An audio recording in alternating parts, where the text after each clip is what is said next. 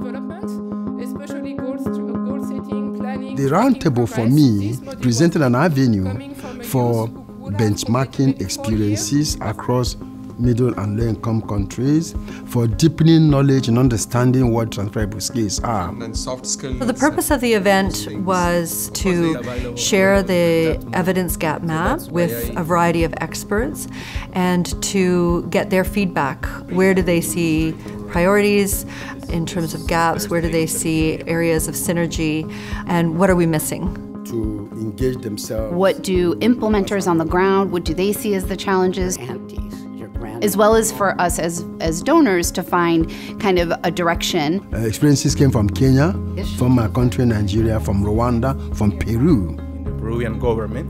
When you're thinking about transferable skills, how are you also connecting in teacher pedagogy? This kind of a setting really allows us to identify those people that we can really partner with to move an agenda forward. We need to move forward in better understanding how the whole concept of mentoring can improve transferable skills. There's lots of things that have emerged from this meeting in terms of areas for future action and collaboration. There's other skills that are needed simply to survive, and if we only focus on those that lead to employability, we're going to leave those out.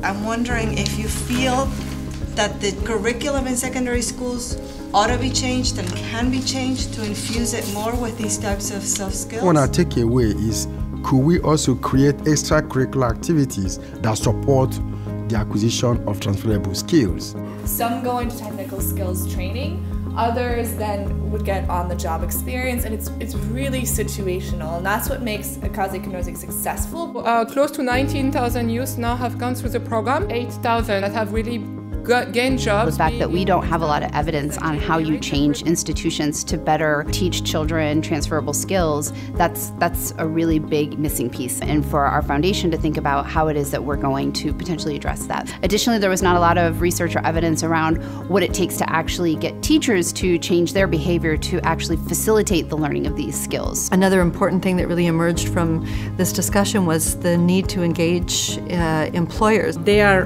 the consumer and the final tester of how well we imparted those transferable skills. And we want to add in some courses, for example, education for employment and personal social development, significant content on how to develop social-emotional skills in our students.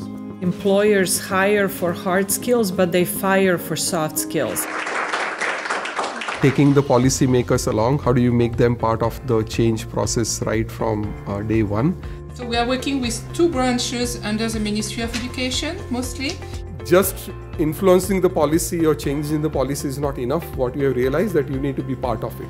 So at each level, at the state level, at the division level, at the district level, our team members will work with side by side with the government officials. What for me I'm going to take away from this gathering, that is the importance of coordination at all levels. Some of the bigger topics that we're thinking about digging deeper into probably be the teacher training aspect. If we want to develop transferable skills on students, our teacher must have some knowledge on how to do it.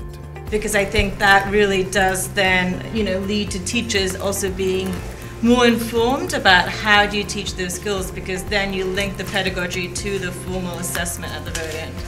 And as well, we need to continue looking at measurement. When you say that this person has a leadership quality, or when you say that this person is able to speak their mind, how does one assess that? It's not easy, but it can be done. And we use cognitive interviews with youth, as well as we got parent report and youth report. It's important to get reports from multiple respondents. There's 3 others that we didn't see significant improvements for the treatment group.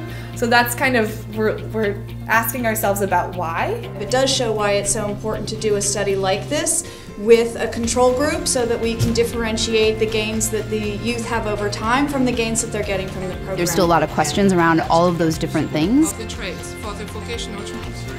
But I do think that we have a better sense of where to go moving forward.